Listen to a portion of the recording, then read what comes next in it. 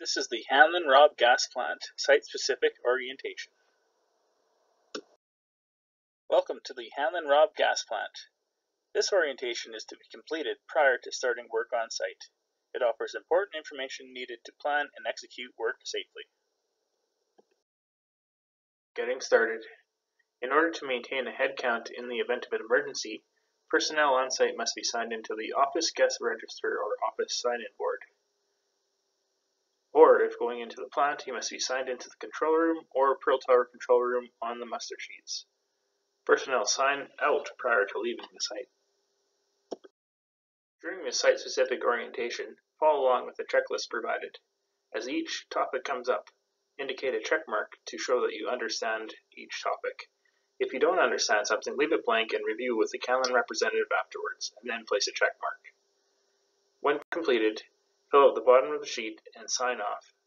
And this orientation is good for 1 year from completion. Safety tickets required to work outside of the office.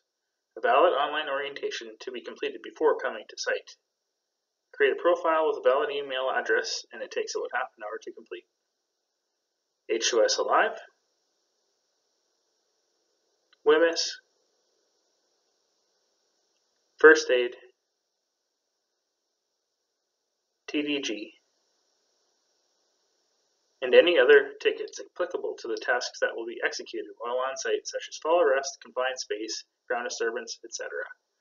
We require photocopies or emailed scanned copies of these prior to work commencing. Plant site layout.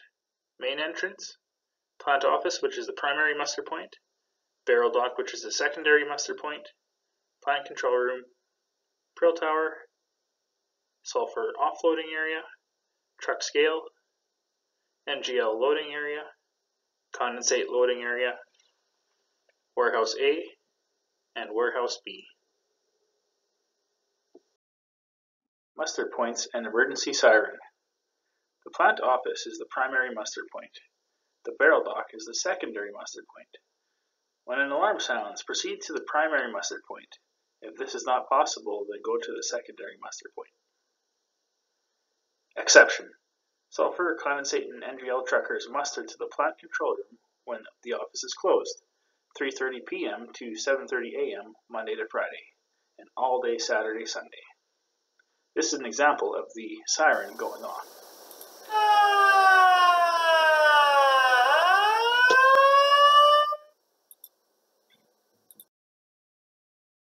Permit to work. Permits are used in this area to guide work taking place. They contain vital information about the hazards and controls associated with the actual job to take place, and act as a communication tool to all those involved in the task. Permits are to be obtained from operations prior to starting work. These are requested at the front desk of the control room or the Pearl Tower. All hazards applicable to the job must be identified and controlled appropriately. Operations and the performing authority will sign the authorization section at the bottom of the sheet. Upon obtaining a permit, a hazard assessment must be performed and documented, including a JSA, FLHA, etc., and signed off by the work party and operator. This information is to be discussed with workers during a toolbox/tailgate meeting. Hazard reporting. If unexpected hazards or unsafe acts are discovered during work, it is important that they be properly reported to Canlin representatives immediately. This may require that the permit to work be updated with operations. A green card can be filled out to detail the issue at hand and any actions that have been taken or need to be taken to resolve the issue. Incident reporting. Incidents that have or came close to causing a loss must be reported to operations immediately so as to prevent further harm. This includes injuries, asset damage, near misses, process safety issues, spills, regulatory issues. These events are to be recorded on an incident report form. Information is required so that we can properly investigate what happened and determine how to prevent in the future. First aid. All Canlin employees at this site have first aid training and may be able to assist you in the event of becoming injured. Immediately let operations know that you have been injured, even if it seems minor at the time. The site is equipped with a first aid room which is located on the second floor of the Hanlan office building if needed.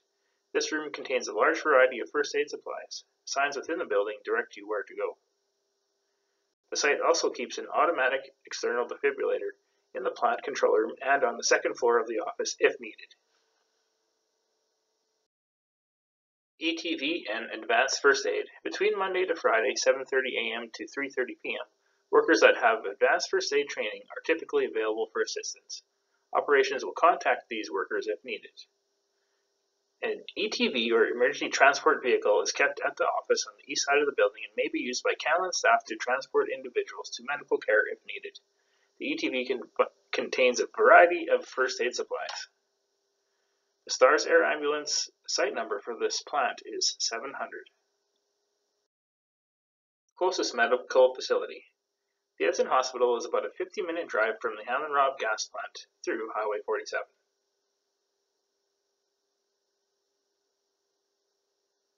The Hinton Hospital is about a 1-hour drive from the Hanlan gas plant through West Fraser's gravel logging road.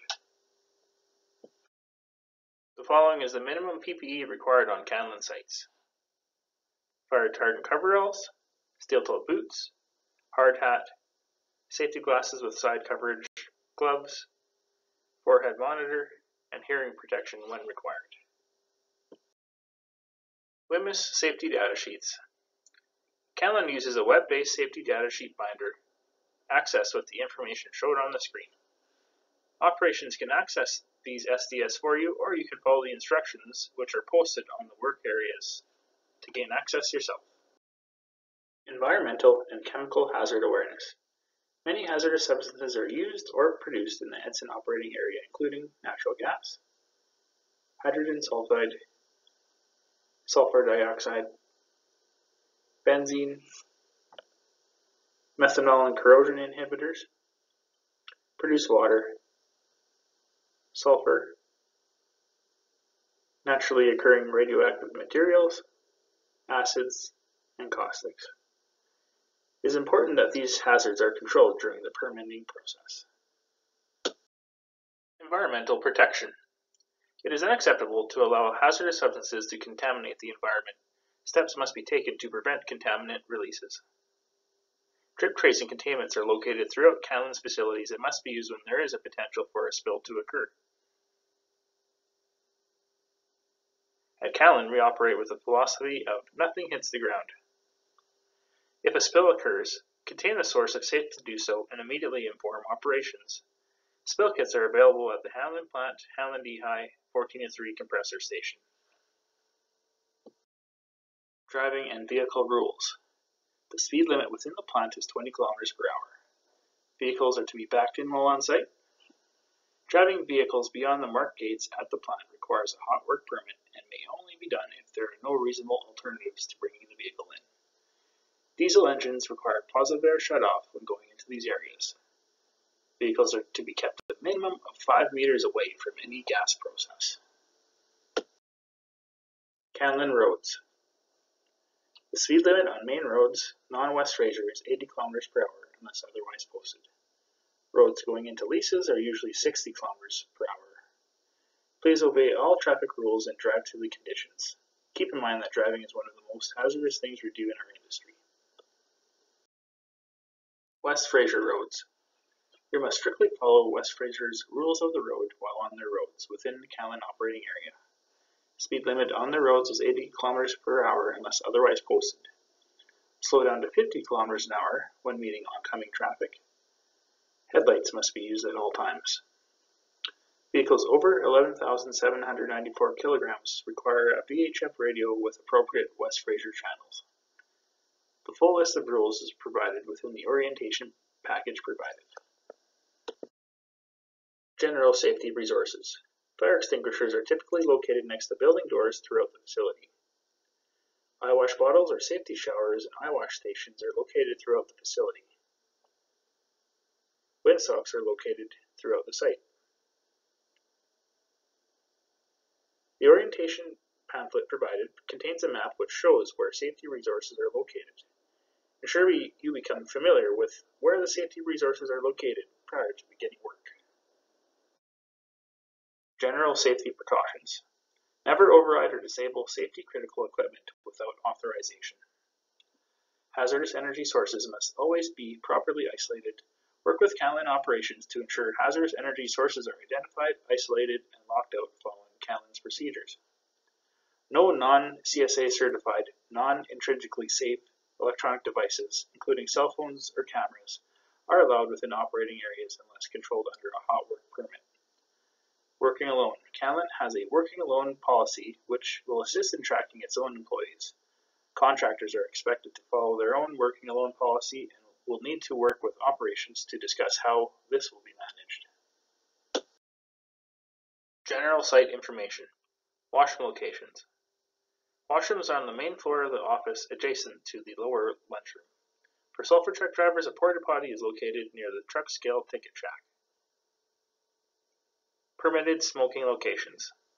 Smoking is only permitted in designated areas near the office which are marked with signage. For the Pearl Tower, smoking is permitted on the north side of the shop at the bay door. Trucking term work permits. The following site activities are controlled with the term work agreement and have been set up with each vendor: sulfur truck offloading, condensate pickup, and GL pickup. Any driver completing these activities on site are required to be signed onto the applicable term work agreement prior to work proceeding. The specific agreement documentation is available for review and sign-off in the control room. Canlin Life-Saving Rules Review. 1. Do a risk assessment. 2. Follow the permit to work system. 3. Isolate energy sources. 4. Conduct safe lifting operations. 5. Safely enter confined spaces. 6. Work safely at height. 7. Operate vehicles safely. And 8. Conduct safe ground disturbance. Congratulations, you have now completed the orientation. Please ask a Canlin rep if you did not understand any of the topics talked about today. Check off all valid safety tickets that you are bringing and provide a copy to operations to scan. Fill out the bottom of the sheet and sign off, and you are now complete. Thank you.